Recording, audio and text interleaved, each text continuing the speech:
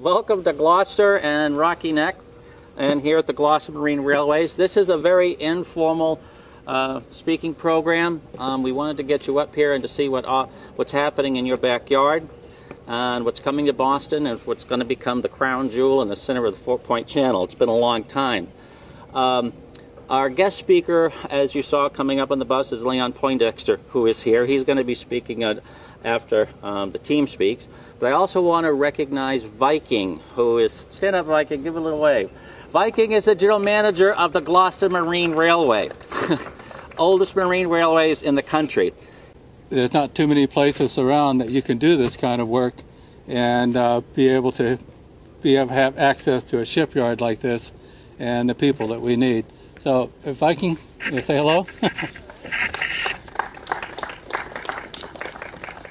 We're not a yacht yard, we're a repair yard, a ship repair yard, and we're really proud to be part of, the history of Boston and this area.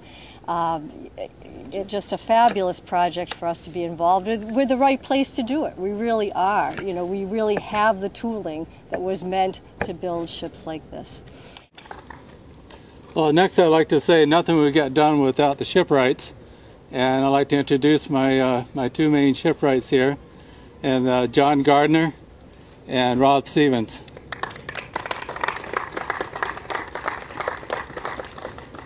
Well, I guess we didn't know we were going to talk either, but thanks for all coming and giving us the opportunity to work on some wooden boats, which is what we enjoy doing.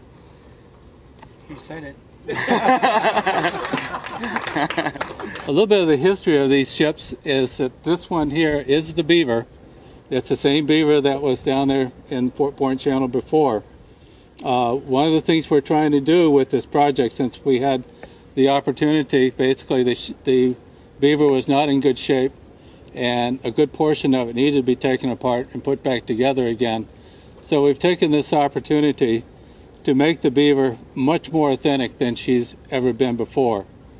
The emphasis on authenticity, both in terms of the materials, the style, the ways things are put together, it's remarkable and quite a difference from a modern construction project. My sense is that people want to feel and get a sense of the authenticity of the experience and what happened around this very, very significant event in Boston history, and to try to pretend is not the right way to do this. Oh, it's a huge thrill for us because we know how meaningful it is for people in the city, for people across the country, and really people throughout the world. I've been told that the Tea Party event is that one event in the American Revolution that everyone across the globe knows about, which is really impressive.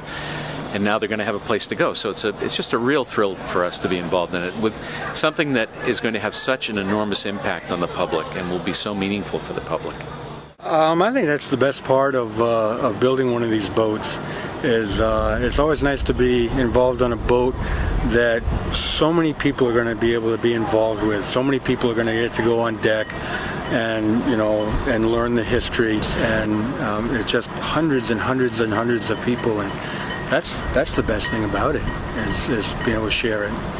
Well, I think what we've seen here today on our tour with the shipwrights is the authenticity is an underscore. Unbelievable. Down to the tools that are being used, to the coppering, it's all been right in front of our eyes. We see how that authenticness, which was so hard to recreate, is there, so that when it is in the water at the Boston Tea Party Ships and Museum on Congress Street, we can say with great affirmation that it truly, truly is true to the historical replicas that we have in front of us.